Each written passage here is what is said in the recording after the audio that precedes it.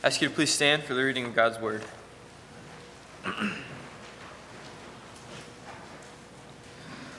Old Testament reading today is in Isaiah 40, 1 through 18. That's page 599 in your P Bibles. Comfort, comfort, my people, says your God. Speak tenderly to Jerusalem and cry to her that her warfare is ended, that her iniquity is pardoned, and that she has received from the Lord's hand double for all her sins. A voice cries, "In the wilderness prepare the way of the Lord. Make straight in the desert a highway of our God. Every valley shall be lifted up, and every mountain and hill be made low. The uneven ground shall become level, and the rough places a plain. And the glory of the Lord shall be revealed, and all the flesh shall see it together. For the mouth of the Lord has spoken. A voice says, Cry. And I said, What shall I cry? All flesh is grass, and all its beauty is like the flower of the field. The grass withers, the flower fades. When the breath of the Lord blows on it, surely the people are grass. The grass withers, the flower fades, but the word of our God will stand forever. Go on up to a high mountain, O Zion, herald of good news. Lift up your voice with strength, O Jerusalem, herald of good news. Lift it up, fear not. Say to the cities of Judah, Behold your God. Behold, the Lord God comes with might, and his arm rules for him.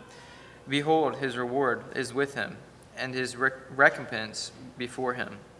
He will tend his flock like a shepherd. He will gather the lambs in his arms. He will carry them in his bosom, and gently lead those that are with young. Who has measured the waters in the hollow of his hand, and marked off the heavens with a span, and closed the dust of the earth in a measure, and weighed the mountains in scales, and the hills in a balance. Who has measured the Spirit of the Lord? Or what man shows him his counsel? Whom did he consult, and who made him understand?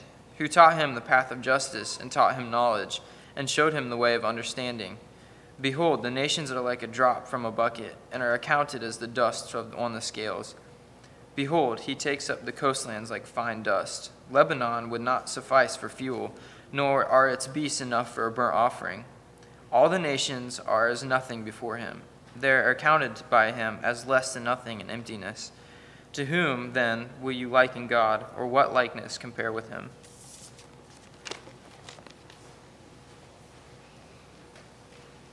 The New Testament reading is Colossians 1:15 through 23.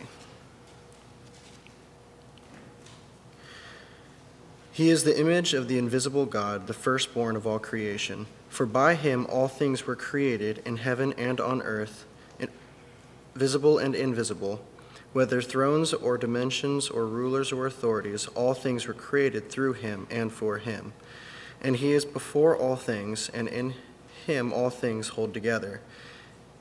He is the head of the body and the church. He is the beginning, the firstborn from the dead, that is everything he might be preeminent. For in him all the fullness of God was pleased to dwell, and through him to reconcile to himself all things, whether on earth or in heaven, making peace by the blood of his cross. And you who were once alienated and hostile in mind, doing evil deeds, he was now reconciled in his body of flesh by his death, in order to present you holy and blameless and above reproach before him. And if indeed you continue in faith, stable and steadfast, not shifting from the hope of the gospel that you heard, which has been proclaimed in all creation under heaven, and of which I, Paul, became a minister. You may be seated.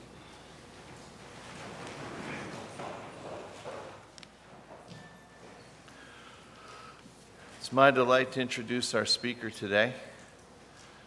Dave and I actually graduated in the same class from Cedarville in 1977. Boy, talk about feeling old, right? That's college. After Dave graduated, he ministered at Grace Chapel in West Liberty for the next 25 years and had a great ministry there with a lot of folks. And I got to know him in those days. Those were the days when he and John Street started this pastors group called Grace Partners, which was a group for pastors and their wives, and we would meet once a month and So we got to know the Durnlands very well back then and got to be very close friends. I always loved, Beck would always ask him these questions. Now, Dave, you got to know, Dave is, he had a wrestling family, right? His 4 boys were great, tremendous wrestlers. And so every once in a while, about every other month, during wrestling season, Beck would say to Dave, "Okay, Dave, can you explain this again to me? How can one boy inflict pain on another one for the glory of God?" And Dave always had a good answer. It was 2002, right? Is that when you guys joined? 2002, Dave and Sue joined Tri-M as missionaries, and that's when our church began to support him as one of our missionaries. And Dave, with the support and help of Sue's, had a significant impact on the churches in Romania. They tell us that his ministry there was extraordinarily significant, not to mention Ukraine, Moldova, Azerbaijan, and Mongolia, and a little bit of China thrown in. All right? So Dave's been a dear friend, and I'm thankful for his ministry and the ministry he'll have with us today. So Dave, come minister the word.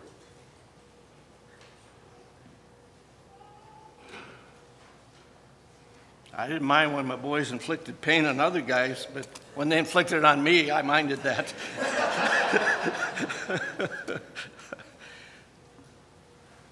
I mean this from the bottom of our heart.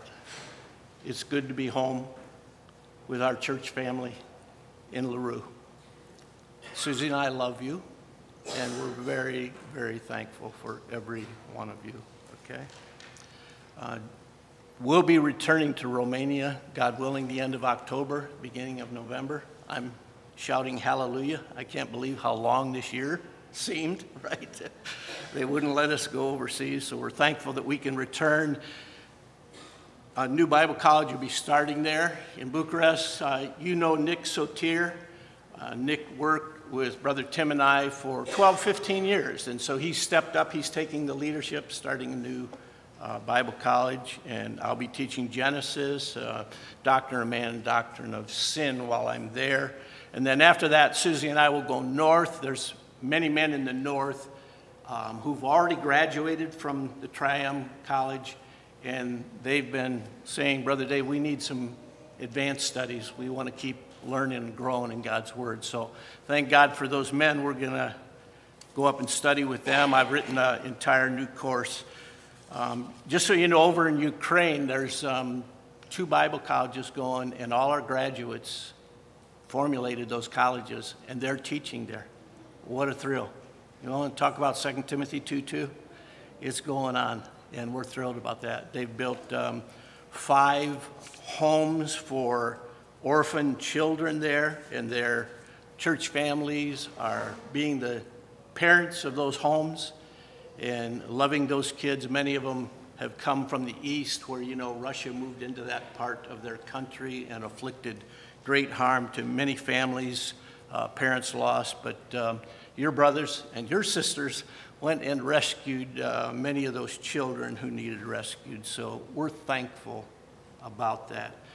Before I start today, thinking about Tim saying we graduated together, I thought about the men who had influence on us, Dr. Greer, Dr. McGoldrick, Dr. Monroe.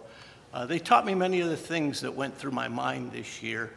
And so I know we're thankful for them. Some of them I'm going to share with you because I had time to sit and look at our country, analyze where our country is. Obviously, I can't speak to all that, so I'll speak to one little part of it and how we should be responding as the children of God. So this morning, I want us to think then together about the character of God in the context of the character of our culture and how we should be conducting ourselves.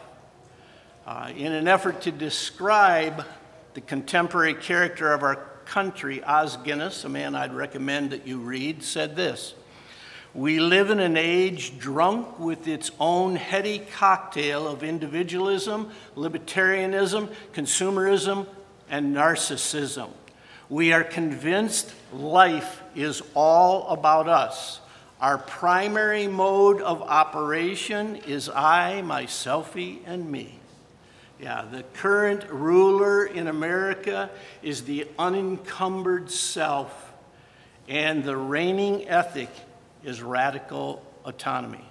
And because of that, this morning, I want to speak to you about the absolutely unique being, which is God himself. So I'm going to ask you to stand one more time with me as I read from Acts 17.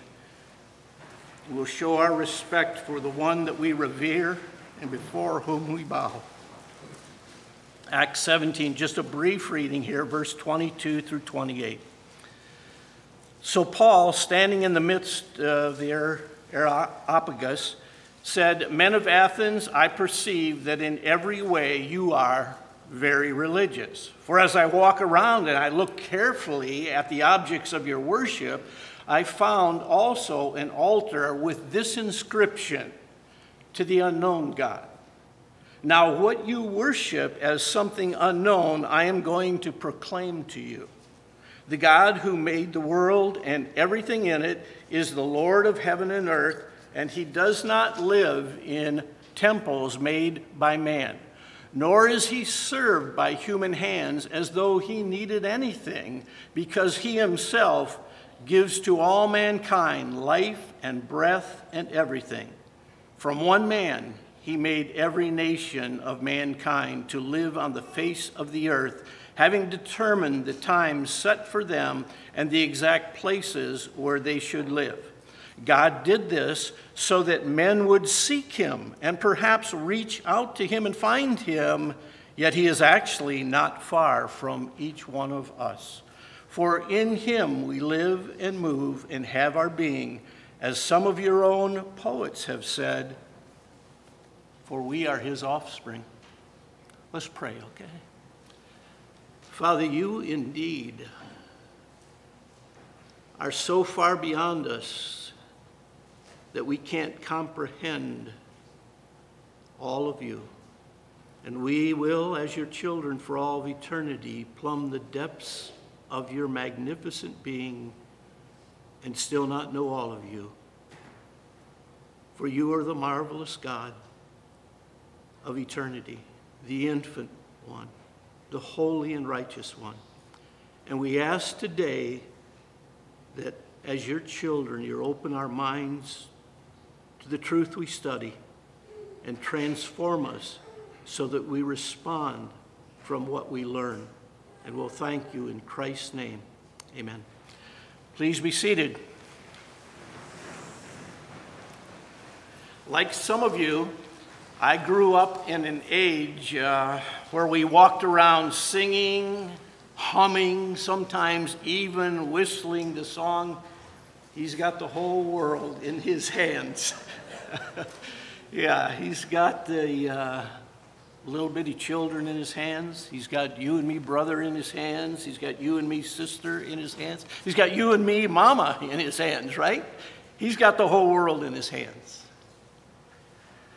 The present generation that we are living in is growing up in an age of people all around our country who are screaming for absolute independence. They want independence from everything, even God himself. They abhor the thought of being held in his hand. They abhor the thought of being dependent upon him in any way.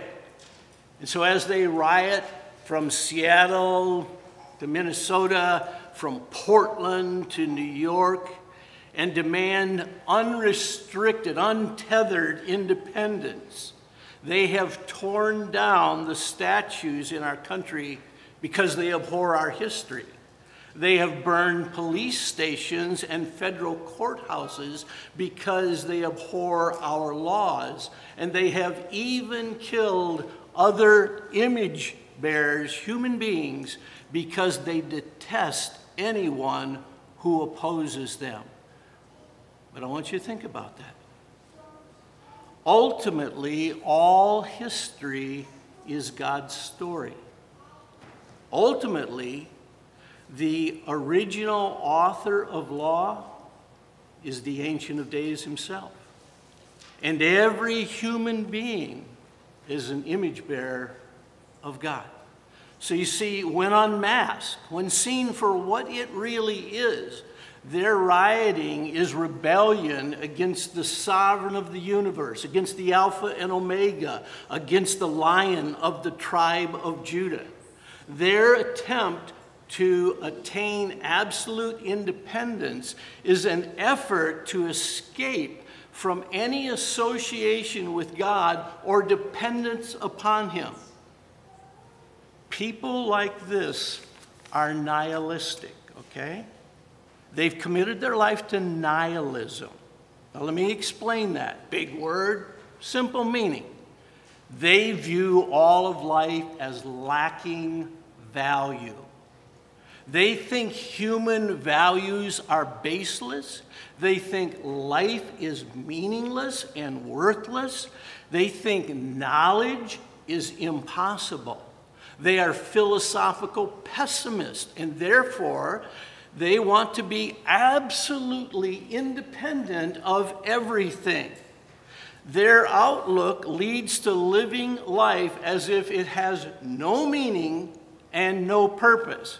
But in the end, it does not lead to independence in life, which they so desperately desire. That, of course, is absolutely impossible. If a person is completely isolated, cut off, separated from God, it is impossible to live true life. Acts 17:28 says, "For in him we live, in him we move, in him we have our being." As some of your own poets have said, we are his offspring. This means without him, we have no genuine life. Existence? Yep, that's possible. But authentic life as God desired for his children is impossible. So you see, in the end, the whole world really is in the hands of God. As followers of Christ, as part of his body, you are not simply held in God's hand. I want you to catch this now. You're not simply held in his hand. You are fingers in the hands of God. Imagine that. Fingers in the hands of the Almighty, fingers which he is using to form and to shape this world, fingers which he is using and he will use to invite people in this world back to him as you point out to them that only God is truly independent, and therefore God alone is self-existent. In Exodus 3, God interrupted Moses' regular day of work. He was shepherding sheep in the desert, and God stepped in front of him in the form of a burning bush. And he introduced himself by saying in Exodus 3:14, "I am who I am." By introducing himself to Moses in that way, God was telling Moses, nothing alters who I am. Nothing alters who I am. Situations, circumstances may change. People may come and go in this world. Rulers and human kings may rise and they'll fall. But I am who I am. God is self-existent. He is not dependent upon anyone or anything else for his being. The Hebrew term that is translated that really just simply means to exist. That's all it means. God's existence and character are determined by himself alone. It is God's nature then to be. Now, some theologians, like your pastor and others, speak of God as then being from himself, because you see, the ground of his existence is within him. It's in himself. When God finished introducing himself to Moses that day, he said, "This is my name forever. This is my name forever." So as we move forward into tomorrow, the next week, the next month, the next year, doesn't matter how far we keep going, or as we move backward into former history and we read about that, we will find that God is still self-existent and he is not dependent on any part of his creation for existence. Now, for you and I, as we sit here today as dependent beings, God's self-existence is something which kind of just stretches our mind. It's mysterious to us and mysterious to the thoughts of our limited little minds. So I'm thankful that God's word goes on and explains more about it. In Genesis 1, verse 1, we read 4 simple words as it begins. In the beginning, God.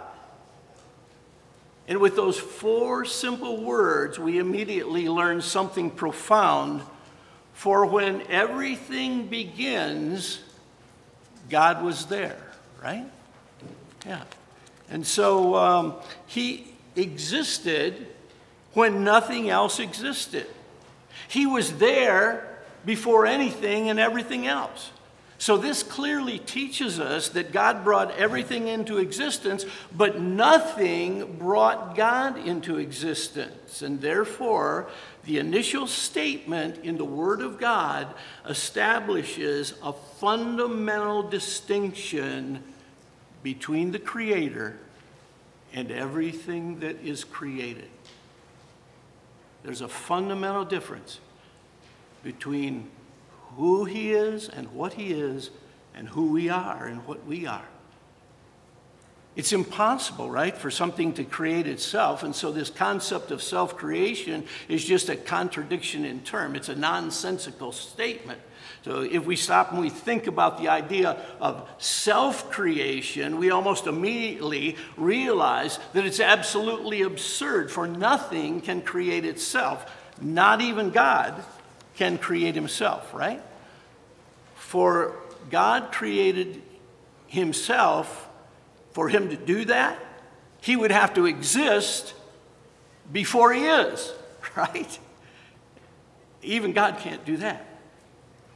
Every living being must have the ground of existence either within itself or outside of itself. And so as created human beings, we have the ground of existence outside of ourselves, for we are created beings. But God is not dependent in that way at all. God is self-existent, and his self-existence is seen in the fact that everything which exists was made by him. So what we've learned so far, we've learned who God is, and we've learned what God does.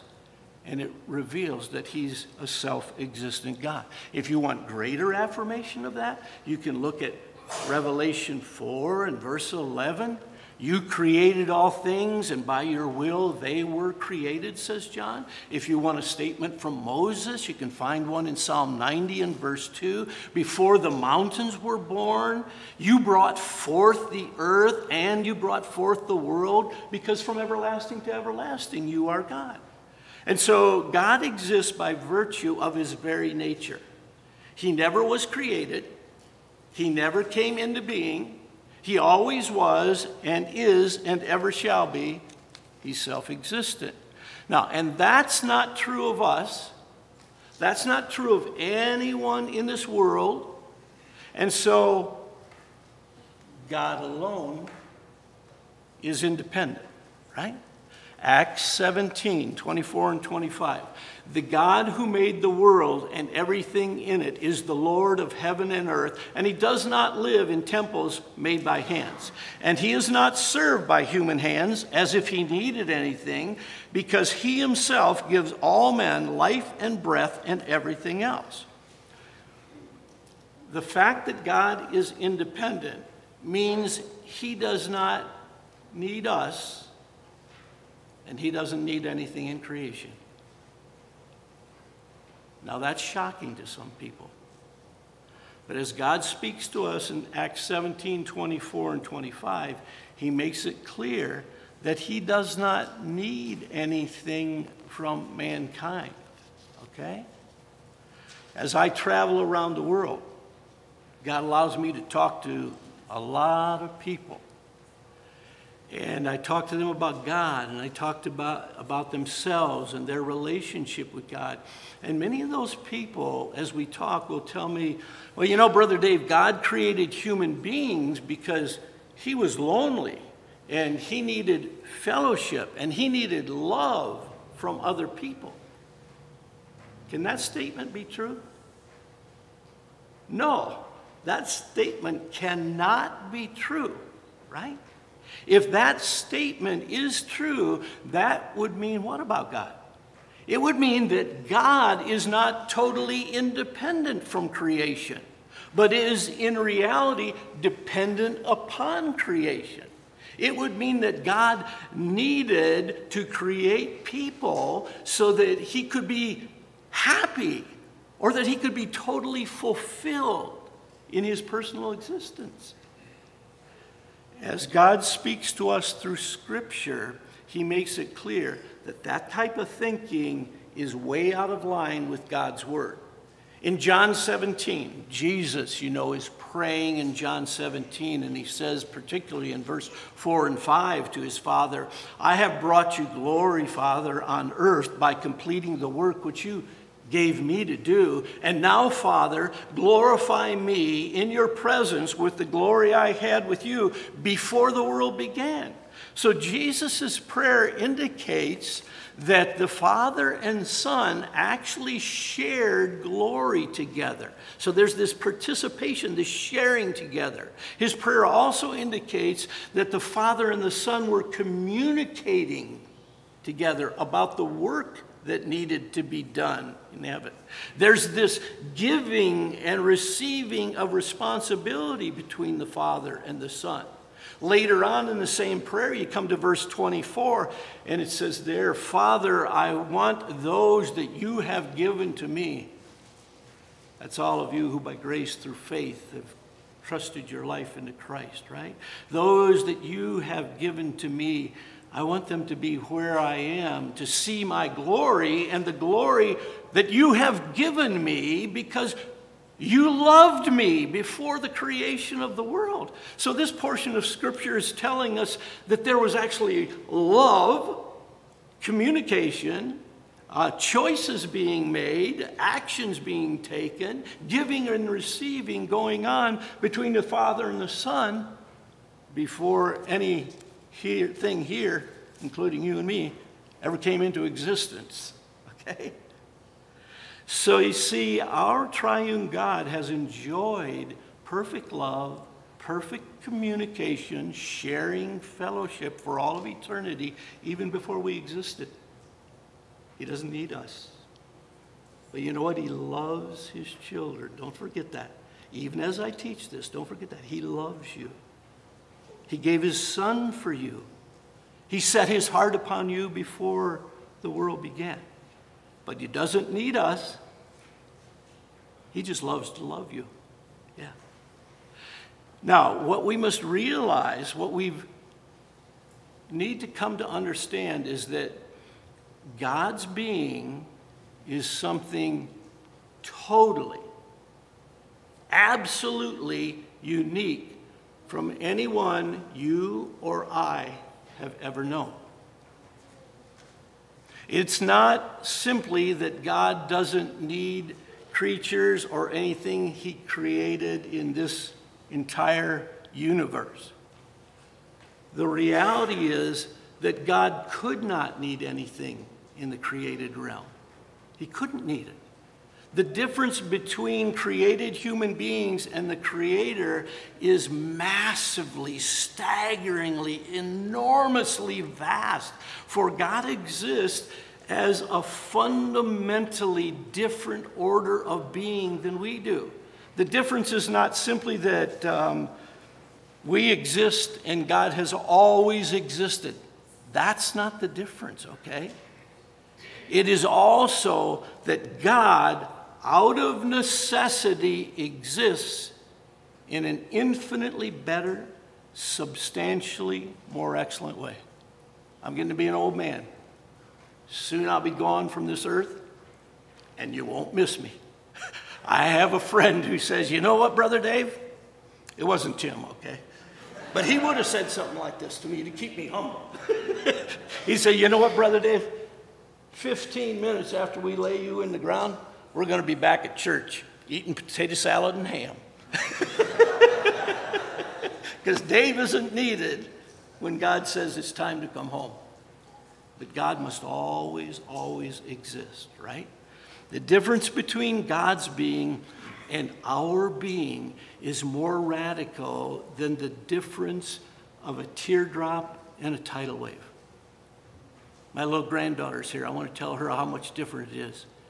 Yesterday, my littlest granddaughter got an ice cream cone, and it had sprinkles on top of it. The difference between God and us is as different, even greater, than the sprinkles on top of that ice cream cone and all the stars of heaven. It's vastly, vastly different. Yeah, it's as different as this room and the entire universe. It's way beyond that. God's being is uniquely different. And you know what, as you think about God, you must never impose upon him any limitation, any imperfection into your thoughts about God, because they make him what he's not. He alone is creator. Everything else you know is creaturely, it's created. Everything else can instantly vanish from existence, but God necessarily exists forever. Now, I want you to see this, because this helped me keep in my mind something that Brother Tim and I were taught, Becca too, as we sat in the class of Dr. Greer.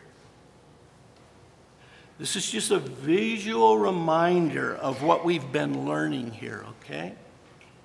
If you look at the circle representing God, fix in your mind, he's uncreated and independent. He's self-existent. No life support is ever needed for God. They'll never call an EMT to assist God, right? Yeah. But on the other side, if you look at us, man and everything in the created realm is created, and it is dependent. Life support is a necessity for us to keep on going. I've already had the EMTs at my house. Yeah, it's a necessity to keep going, okay? But notice the two lines in between there that we have. That is a picture of a difference in being that will exist forever. You will never cross that metaphysical distinction, that being difference. When you and I enter eternity, we won't be what God is. Okay? There's going to always be a being difference between us. Christ's redemptive work in us and on our behalf makes us fit for that sacred dwelling place with God, but our existence will never be the same as God's. The creator-creature distinction will never be erased, nor will it ever be rubbed out or obscured. We will never have the same nature of being with God. We are designed for imaging. By the way, Tim, I've had some really interesting thoughts about the word image lately in Genesis. I think we were created as imagers, not image of God. And I think it has something to do with abortion that we need to understand. Because if we're imagers at the moment of conception, nothing has to happen For at the point of conception, no abortion is allowed because we are imagers. If we're just in his image, then people would say, how are we in his image, right, Levi? We got to start thinking. Well, wait a minute. That's not thinking yet. But if we're born, conceived, as imagers, it's going to make a difference. We need to check our theology there, as Brother Jim was teaching us in Sunday school class this morning. So we are designed for imaging and reflecting, but never able to obtain the same essence as God there. And this will be true for absolutely all eternity. As one man said, God is a species unique. God alone is independent. All right? As I mentioned earlier, when we move out of worship this morning, we go out into the world. You and I are going to encounter a world full of people who are adamant about declaring their absolute independence from God. And pretty soon, while you're relating with those people, you're going to realize that at some point, every person in the world is like the man who's just enjoying his life. He's experiencing life, and maybe he's out climbing a mountain, and he's on his way to the summit, to the peak of that mountain, when suddenly he slips, and he's unable to stop himself. And he starts sliding down the mountain, and he's falling down this treacherous incline towards a cliff, which plunges 1,000 feet to the rocky canyon floor below. And his life flashes before his eyes, for he is sure that he is about to fall to his death. As he's sliding, as he's tumbling over the edge of that cliff, he throws out his hand in desperation, and he manages to grab a hold of the root of a tree. He had saved himself. He gained life.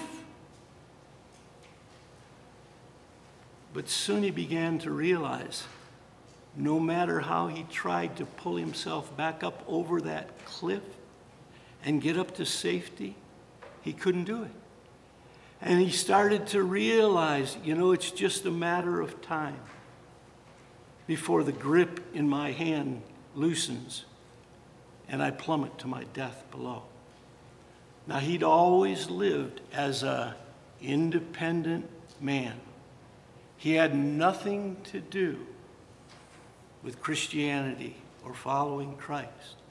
But as he hung there, he realized that if he was ever going to be religious, man, now is the time.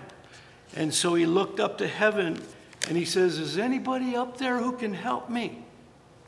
He didn't expect his answer because he'd never been religious, right? And so he's shocked when this voice calls back. He said, yes, I'm here.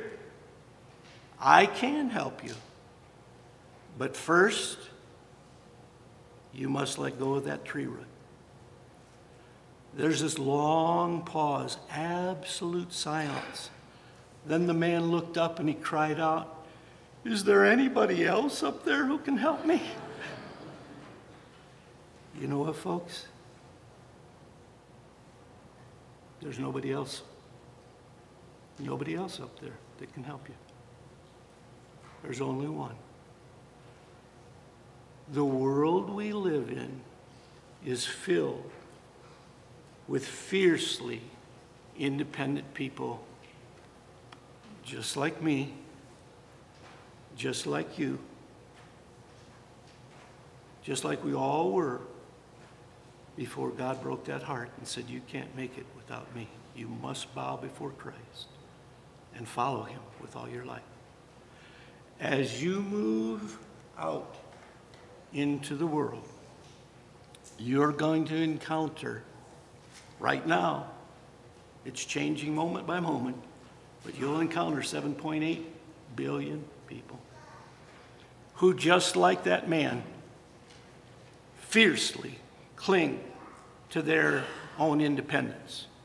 But as a person that God is using as the fingers of his hand to shape this world, he's going to give you opportunity after opportunity to speak to those desperately independent people and say, release your grip of holding on to your own self and trust alone in Christ to save you, and live a life that honors him. And by grace, through faith, he will use you to see his Son save the ones that he loves. Brothers and sisters, be good fingers in the hands of God. You wonder what's wrong with our country? Part of it is us. We haven't been communicating the gospel of grace as we should be.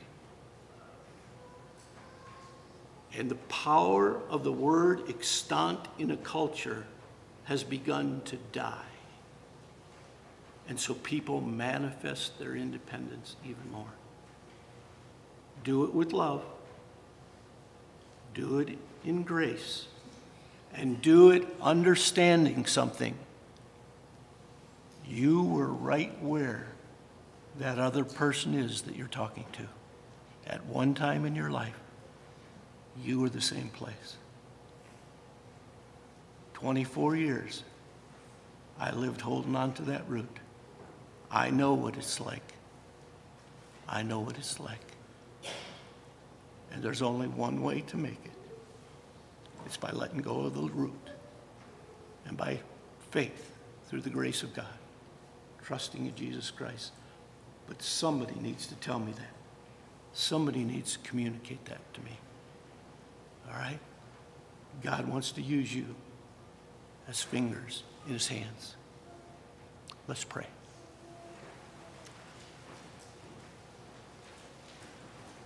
Father, we're all humbled that you would seek us through your Son. So remove the stubborn independence of our own hearts and let us recognize there's no escape for anyone save through Jesus Christ, our precious Lord, in whose name we pray. Amen.